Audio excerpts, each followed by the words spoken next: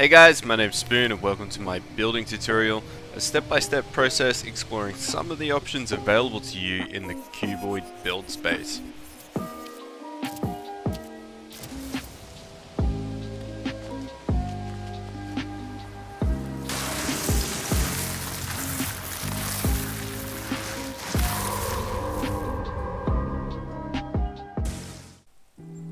So if you were like me, at the very beginning of the game when you unlock the base building mode, you were very excited. You saw a picture of the base in the info box on the side of the screen, but then you were let down because all you were able to do was build a 1x1 square box as your home base, and that was it. So I decided to build that base that got me excited at the beginning and share it with all of you too. First off, we're going to need over 100 salvage data to unlock all of the building blueprints required for a basic layout. If you're having trouble finding salvage data, feel free to check out my guide for doing so on screen now. Keep in mind that you will want more data for unlocks to actually furnish your base as well.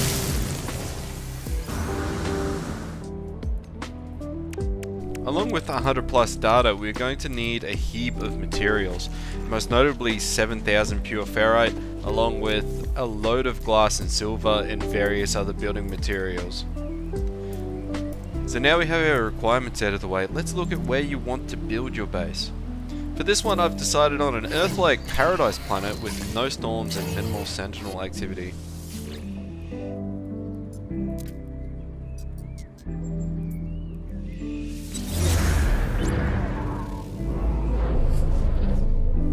This is just for aesthetic appeal and is not required. You could build this anywhere. So let's crack into the actual building section now.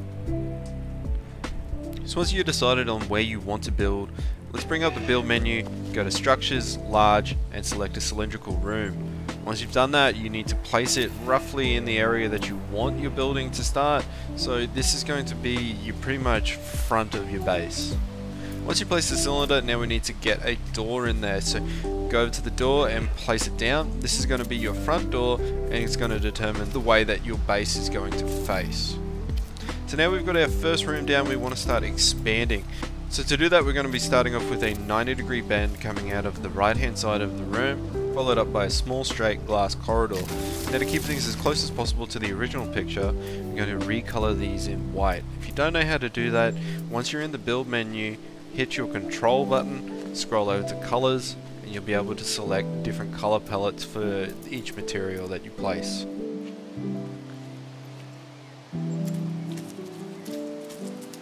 Once you've done that, we're going to continue expanding out from here.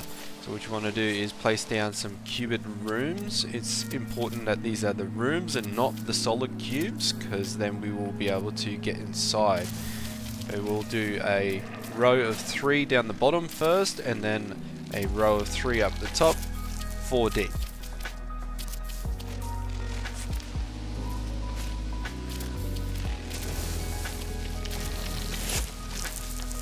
So now we have our basic base structure layout done. We're going to start off with our patio at the front by placing down a large paving, roughly square with the cylindrical room, and then spreading it out in a 3x2 area at the front. So now to the other side of your first cylindrical room, we're going to place 2 straight glass corridors followed by a long 90-degree bend. This is going to give you a good location for your landing pad. So you place that down there. As you can see, it meshes pretty nicely there. Now to finish off the first cylindrical room, I'm going to chuck down some windows. You have 2 options here. One's a fairly large like bubble sort of window, and the other is like a neat structural window like the ones that we're placing here. I'm going to put down 3 of those there and then move up to the structure that we built previously, and we're going to put windows up there as well. So now that we're starting to flesh our base out, we're going to want to put a paving structure underneath the awning that we've created for ourselves up top. This paving structure is just there for aesthetic appeal, it's not really required, but now that we have it there, we're going to put down some foundation struts up the top so it looks like everything's nice and supported. Next up, we're going to want to put some cylindrical rooms up on top of what we've already placed just so we can start building more cuboid sections up top. Now for this part, you're going to want to put 3 straight glass corridor sections in front of the rooms that you've just placed, 90-degree bends on each corner, the straight corridors without the windows on the sides,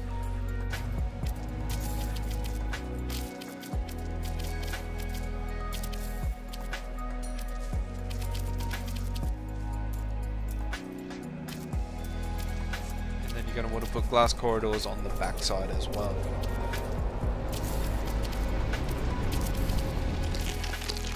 Here we're going to recolor it yellow because that's what it gives us in the photograph that we have.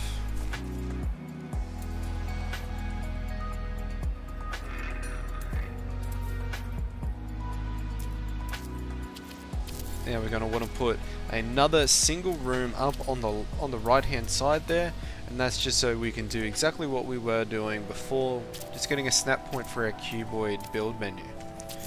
So now that we have that, we can expand on that. We're just going to put any building down here, and that'll give us a snap point to continue from. Now we're going to do the exact same as the yellow corridor ring below, but this time in a 3x3 area instead of a 5x3. And then in the middle we're going to want to put a cuboid room as well, because that'll give us an access point to come up through the center and gain access there.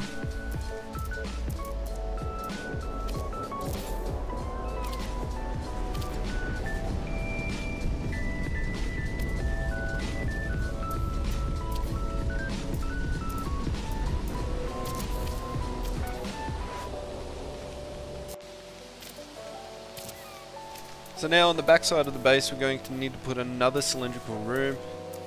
To do that, we're going to need to put a T-piece in our little ring room down the bottom.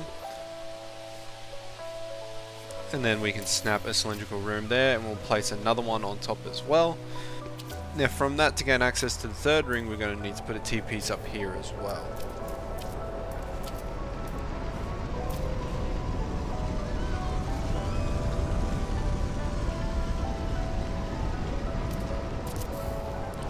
Once we've placed our cylindrical rooms and everything up the top, we're going to put a foundation down the bottom, and that'll give us a nice supported structural look. Lastly, for this area, we're going to need to put 2 more cylindrical rooms on top of each other. Once you're done there, we need to go to the back side of the base. This is where I have messed up slightly by not really starting closer to my base computer, and my build area is a little bit short here. But as you can see, we're going to put a large 90-degree bend corridor followed by 2 straight sections of glass corridor into a cuboid room.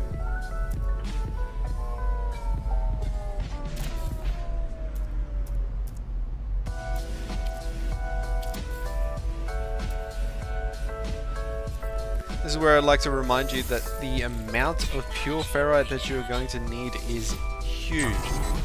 This is a big base and it does require a lot of materials.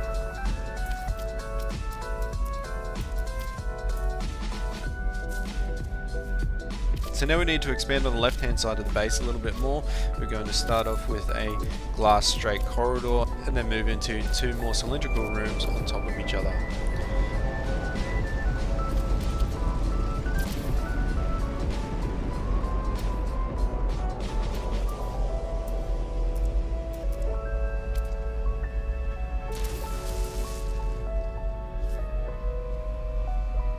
As you can see here, I've just added a few little decorations like the flags and things, just trying to get it as close to the original design as possible.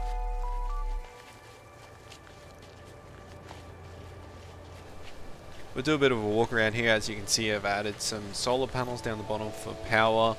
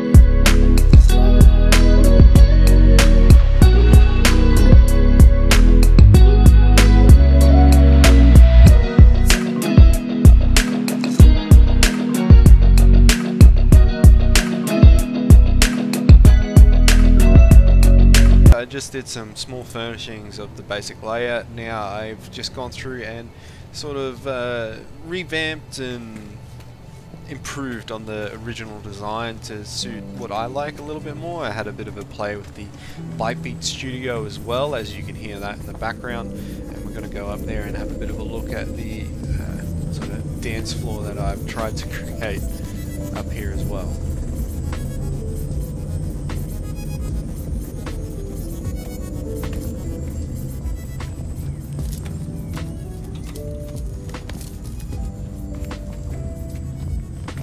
Right here we've got our appearance modifier on the base floor. And we'll head out onto the balcony here, and here's our Bytebeat Studio and our little dance floor. And we'll continue on going through the base now. Something I did there that I was a lot more happy with was actually putting a dividing wall between those two ladders there. Nothing has changed in this room.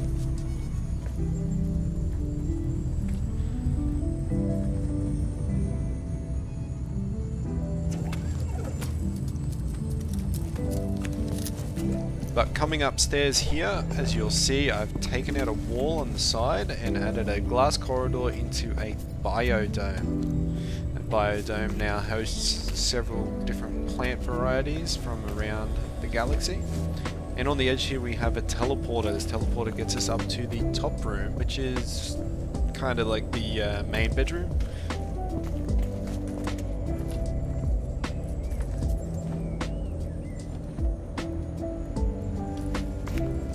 You'll come back down through the biodome.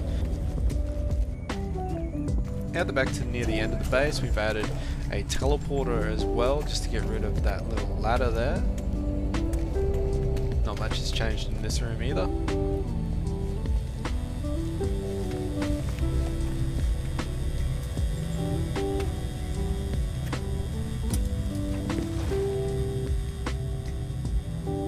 And that's it. That's the base that we were originally shown at the very beginning of the game, and also my interpretation of what it should be.